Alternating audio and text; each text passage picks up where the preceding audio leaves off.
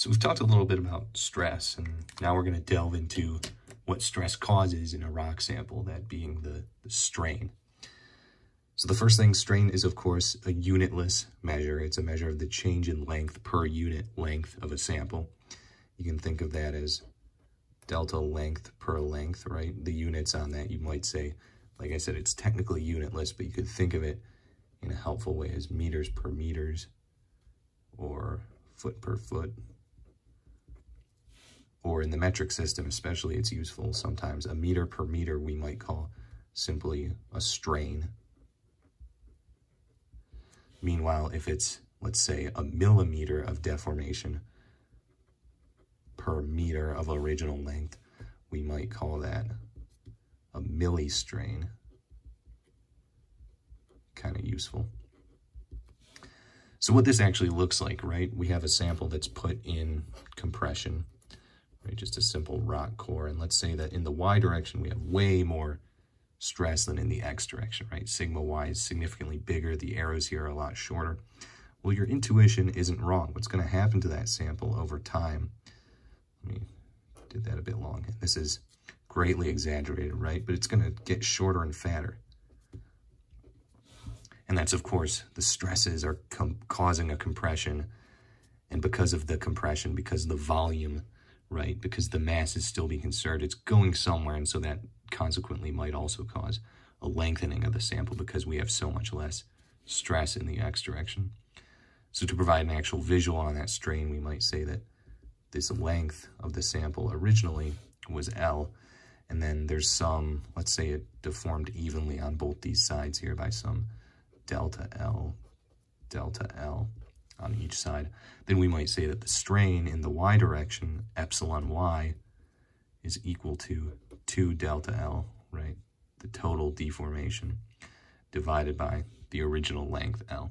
Since we're using the original length, this is an engineering strain as compared to a regular strain, I suppose, which is if it were to continuously adjust and not use the original length, right? There are a million steps in between here that could have had different lengths, and we could go from any point in time to the next, but we choose the starting point for simplicity, and most of the time this works perfectly fine. Okay, so that's easy enough. Epsilon x, you could find that as well if I were to assign labels to this. The one thing that's useful to note here, epsilon x is, of course, the change in the x direction, which we're saying it expands actually, and so that'll be something negative. This is perhaps a little bit counterintuitive, but a decrease in length, or negative deformation, if you will, is a positive strain. And that's the case because in rock mechanics, remember, compression is positive stress. So we want to keep our strains and stresses correlated, positive with positive. And that just goes back to rocks naturally being in compression in the Earth's crust most of the time, right? Now, there's one more thing to talk about here, just basic theory, and that's shear strain, which is when you apply a shear stress, right? You can think of it, maybe this is the best way I have to visualize it. You've got your x and y axes, and then you apply, let's say, counterclockwise strain here. And you ask, well, over time, what's going to happen to these corners here? Those shear strains are kind of pinching these two corners together, and kind of, since they're pinching these, you might think of them as kind of bulging these two corners out, right? So over time, what we'll have is this becomes a little bit more of a rhombus kind of shape. And the thing to note here, this angle is going to be your delta. That'll be x, y. That's not a delta, that's a gamma, excuse me. And a shrinking angle here, right? If we go from a right angle to a smaller angle, then this will be negative. If we go from a right angle to a larger angle, obtuse, like up here, that'll be positive. So a little bit more intuitive on the shear strain conventions. The last thing to note here is that this is only half, actually, of the angular deformation that occurs here, right? So we actually put a half in front here, 1/2 gamma xy. And that's going to be important when we do a Mohr circle, which, let's take a look at that right now. Mohr circle is, of course, an incredibly useful tool for dealing with both stress and strain. We've already looked at it with respect to stresses, so let's take a look at strain now. Normal strain is going to be the horizontal axis. Easy enough, just like normal stress was the horizontal axis. And then shear strain is going to be the vertical axis. The one thing to note here is that we do still have to divide by 2 because that angle was only half of the shear strain. It's a little thing you got to be careful about when you carry it over. So I'm not going to draw a full picture this time, but let's say we've got epsilon x, epsilon y, and gamma xy. All of these things. So it's a complete stress strain. None of these are 0. And we'll say that epsilon x is bigger than epsilon y, just for sake of putting some positions out here. So maybe epsilon x is there, epsilon y is there, and then gamma xy, which is negative gamma yx, gamma xy. So the negative one down here, I'll try to keep these pretty similar in length. And remember to divide both of these by 2. So to set our circle up, we can go in here, do our little lines again, and then find our points. We want where gamma x touches, epsilon x touches gamma xy. These Greek letters, man, they're going to get me. Dot up there. Epsilon y touches negative gamma xy or gamma yx down here. And you'd say, hey, that looks pretty neat. We can put a line through there. We do just that.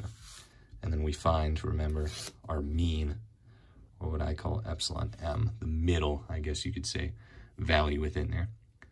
And with that, we have all the tools we need to fully define this circle. We can come in here and call that 2 theta.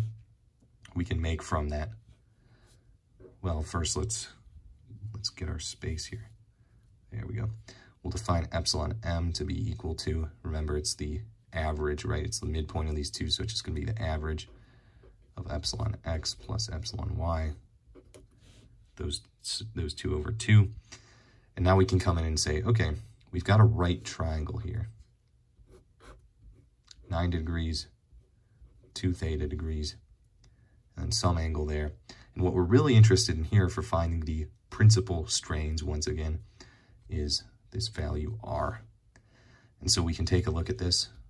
Okay, this vertical length is going to be gamma xy over 2, right? Just reading it across there. This horizontal value is going to be the difference between epsilon x and epsilon m. So that's epsilon x minus m. And then this is a right triangle where we can use the Pythagorean theorem to find r here. So r is going to be equal to the square root of delta gamma xy over 2 squared plus the difference between epsilon x and epsilon m squared. And then you can go ahead and plug in your value for epsilon m again if you want this strictly in terms of your x, y, and your gamma xy. And then what you'll find then is you'll go some distance r out here, and you'll find epsilon 1. You'll go some distance r backwards, and you'll find epsilon 2. So these are your principal strains, your maximum and minimum that will occur. And these also occur, you'll notice, where the shear strain is equal to 0.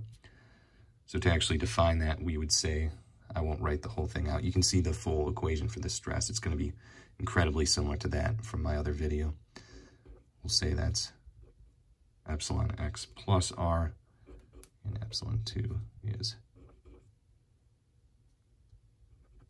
epsilon m, minus r.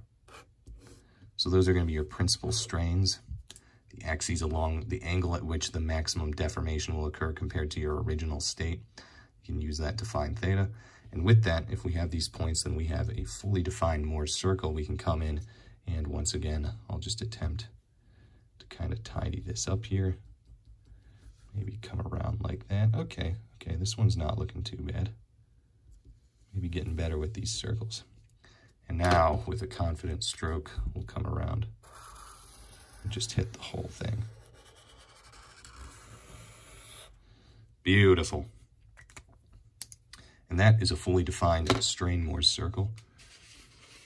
And it's important, of course, to know about strain because sometimes Strain can impose energy, right? You think about a big rock mass together, and let's say, especially if you've got like a pillar and you're compressing it, or even worse, if there's some source of tension in it and it's trying to expand outwards, right? That expansion, you're going to be preventing its motion. If you have some solid roof up and down here, that's going to turn into energy. And you put too much energy on a surface, you can have things like rock bursts in the underground, which is, of course, incredibly dangerous. So these high stress environments, oftentimes it's a really good idea to be physically looking at strain. And in fact, that's something that can be most evident with like underground excavations, you know, circular tunnels, just looking at how they might be closing in on themselves or things like that. Things that can be readily viewed by anyone, miners, geologists, doesn't matter. But yeah, that is engineering strain as applied to rock mechanics.